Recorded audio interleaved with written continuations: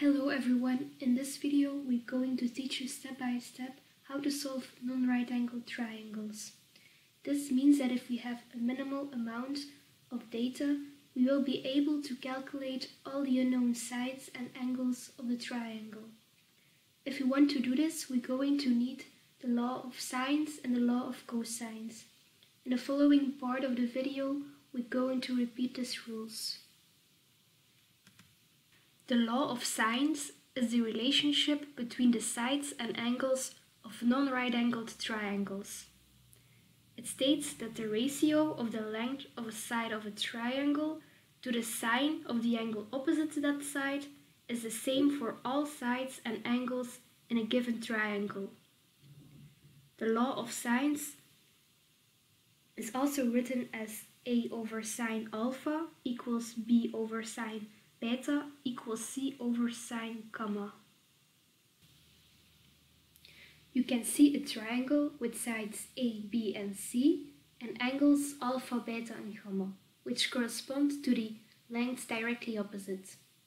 The law of cosines says that if we know the length of two sides and the measure of the angle between them, we can calculate the length of the third side.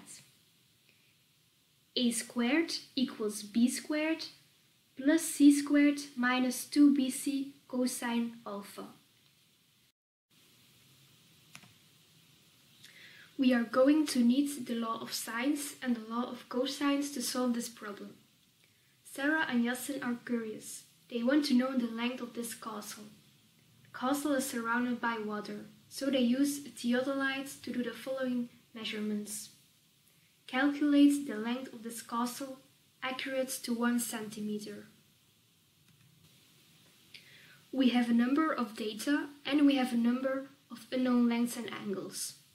There are multiple ways to solve this problem and we can use trial and error. We try some formulas until we find the answer, but this can take a long time. It's more convenient to use a step-by-step plan. In the next part, we will solve all kinds of triangles using trigonometry. This means that we can calculate all the different lengths and angles of the triangle by using the law of sine and the law of cosine, also known as the sine rule and the cosine rule. Remember that when we have an angle of 90 degrees, we can already find all the missing angles and lengths using Pythagoras combined with all the formulas of the sine and the cosine we already saw. In this step-by-step plan, you'll learn to solve all triangles, so not only the right-angle triangles. When using Pythagoras, we only use the one formula. A squared equals B squared plus C squared. Now we will use the sine and cosine rule to solve all kinds of triangles. We will also use other math properties you already know, like the common property that all three interior angles add up to 180 degrees in a triangle, or the property that tells us that when adjacent angles together form a straight angle, they both will add up to 180 degrees in total. Let's say we use this triangle over here, and we have to solve the length of side A. We can only solve this length if we've got other information about the angles or sides in the triangle over here. The information that will be given in this exercise will tell us if we need to use the sine rule or the cosine rule. Here's an example. Imagine the length of side B is 5 meters. Then what is the length of side A? As you are probably thinking right now, that is indeed impossible to calculate. We obviously need more information to solve this problem. But how many elements do we at least need? So what is the minimum of elements we need? The answer to this question is not really that simple, and we will use the triangle congruence theorems you already saw. Do you remember them?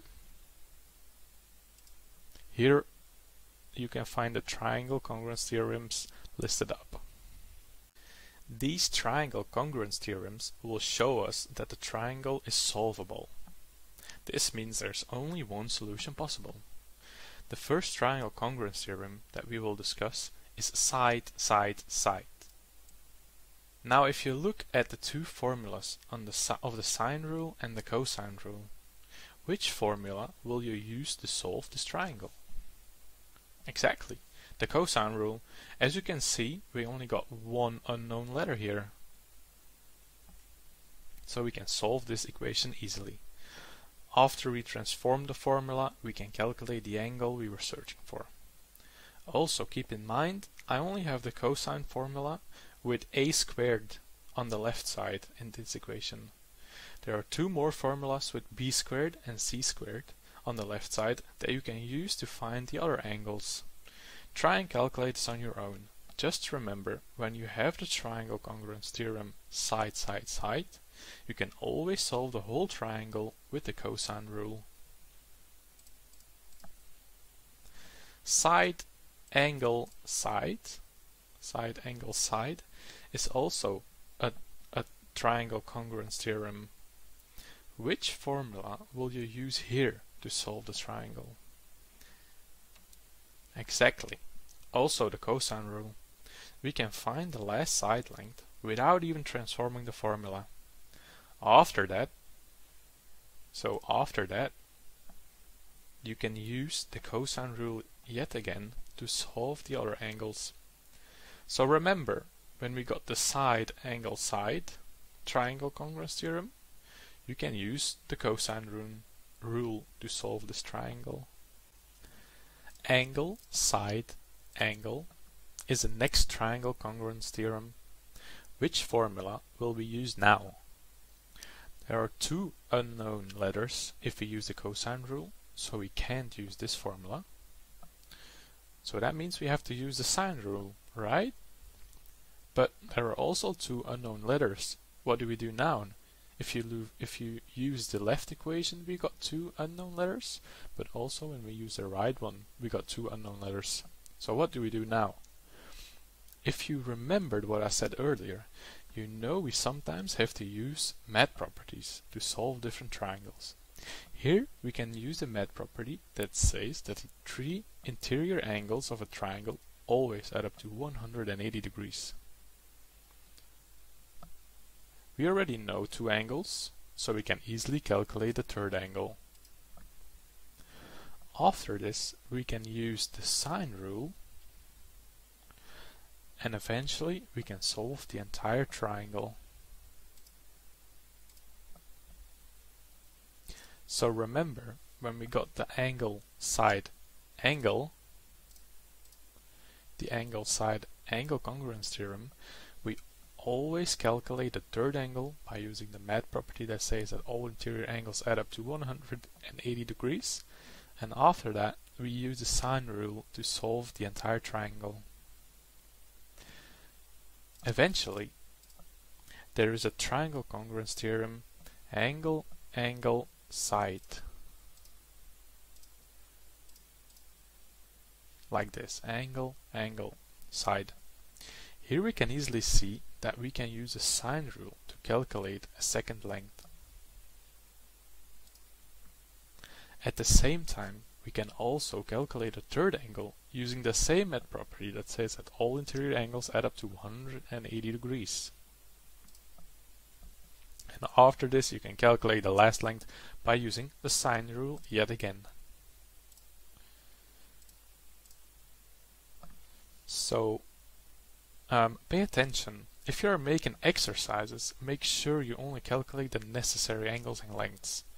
Most of the time you don't have to calculate everything to find your answer. But didn't we forget something? Aren't there 5 congruence theorems?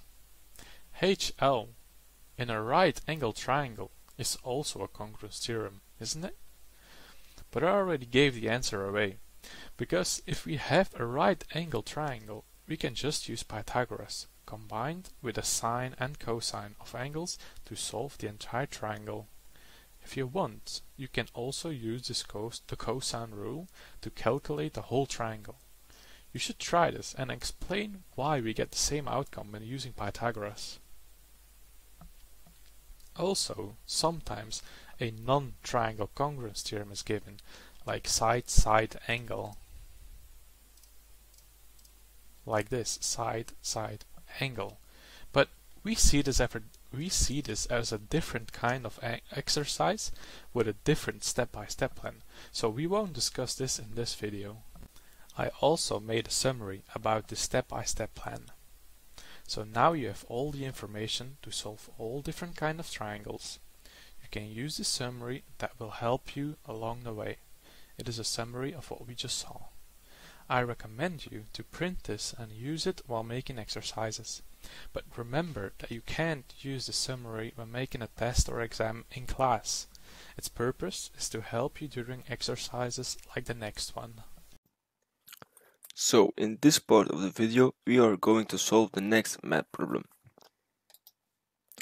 Sarah and Yasin are curious to how wide the castle is. Because of the water that surrounds the castle, they will use this theodolite to measure its width. Calculate this width of the castle accurately to 1 centimeter. So what exactly is a theodolite? You can see one in the picture here, and it's commonly used to measure something from a distance. Before we start solving the math problem, you have to ask yourself, what exactly do I need to calculate? In this problem, you need to calculate the width of the castle, also known as a line segment DC. But how exactly will I calculate the length of these line segments? As you probably noticed, we are working with all different kinds of triangles, where some lengths and angles are given. Now we just need to know in what triangle we need to work to find the length of DC.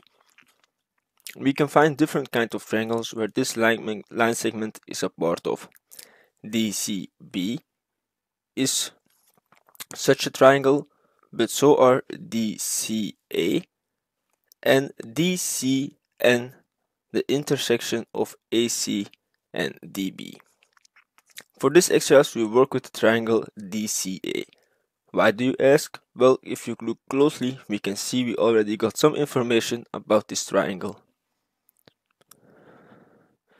If you use the middle triangle, we have to calculate way more and this costs time.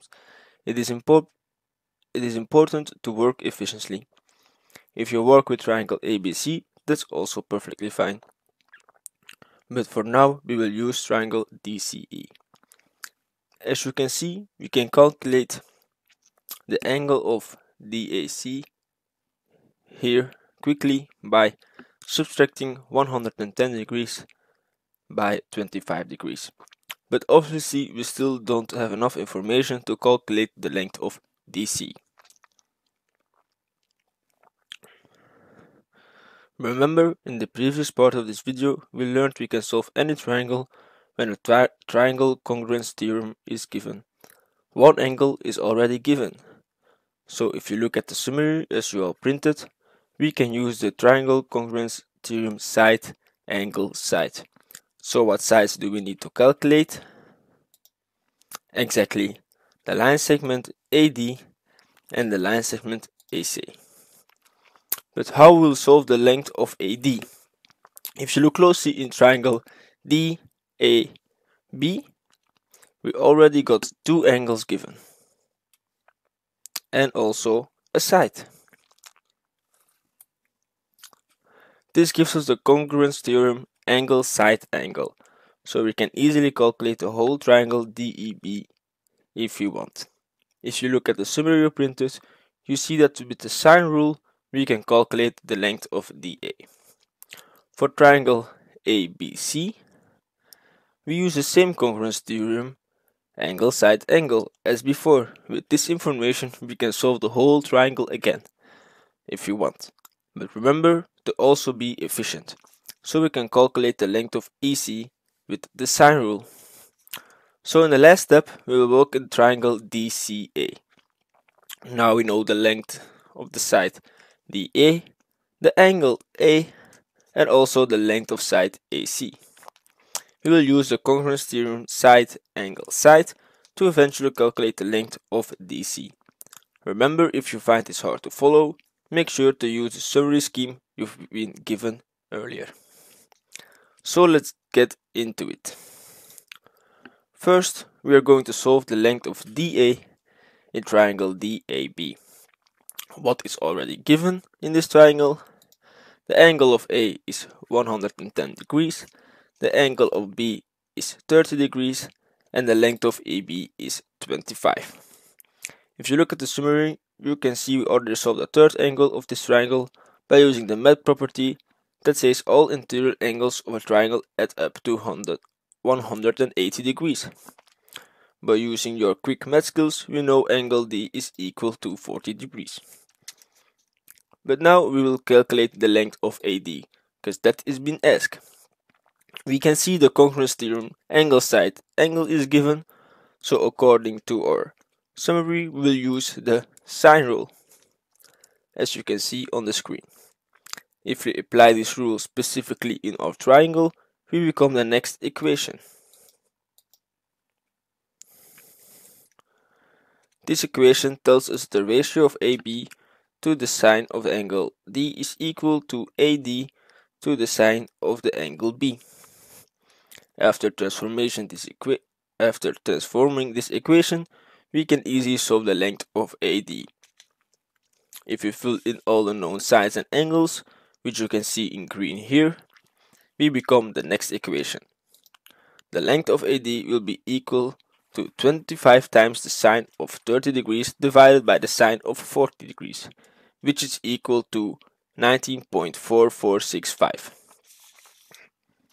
Then, for the next part, we will go to triangle ABC to solve the length of AC. What is already given in this triangle? Exactly. Angle A is 25 degrees, angle B is 130 degrees, and the length of side AB is equal to 25. As you can see, we already know 2 out of 3 angles of the triangle, so what map property will you use to solve the third angle? Exactly. The map property that says that all interior angles of a triangle add up to 180 degrees. After using your quick math skills, you know angle C is 25 degrees. We need to calculate the length of AC. How will you do this? What congruence term do you see? Indeed, angle side angle. So if you look at your summary, you know we have got to use sine rule once again.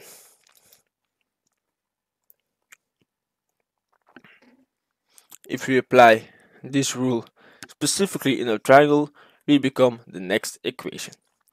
This equation tells us the ratio of AC to the sine of angle B is equal to AB to the sine of angle C. If we know we need to calculate the length of AB, so after transforming the equation, we obtain the following solution. If we insert all the given information, B is equal to 130 degrees, C is equal to 25 degrees, and the length of AB is equal to 25, we will get the following equation. If you calculate this with your calculator, you will see that the length of AC is equal to 45.3154. Now that we calculated both lengths of the line segments AD and AC, we can now work with triangle ADC. Now, what information about this triangle do we have? We know the length of AD is equal to 19.4465. This was already calculated. The angle of A is equal to 85 degrees. We have to subtract 110 degrees by 25 degrees in the beginning of the exercise, and we also know the length of this line segment AC is equal to 45.3154. What do we need to calculate again? We need to find the length of line segment DC. How would you calculate it? What congruence theorem do we have here? Indeed, side, angle, side. So if you look at your summary, you see we have got to use the cosine rule here. Here you can see the cosine rule in symbols. If we apply this rule specifically in our triangle, we become the next equation. This equation tells us that the length of DC squared is equal to the square of the length of AC added up to the square of length of AD minus 2 times the length of AC times the length of AD times the cosine of angle A. If we fill in all the information we have been given, we find that the length of DC squared is equal to 45.3154 squared added up to 19.4465 squared minus 2 times 45.354 times 19.4465 times the cosine of 85 degrees. If you use your calculator, you will see that the length of DC squared is equal to 2278.0440. If we take the positive square root of this number, we can see that the length of DC is equal to 47.73. This also means that the width of the castle is 47.73 meters wide. Thank you for your attention.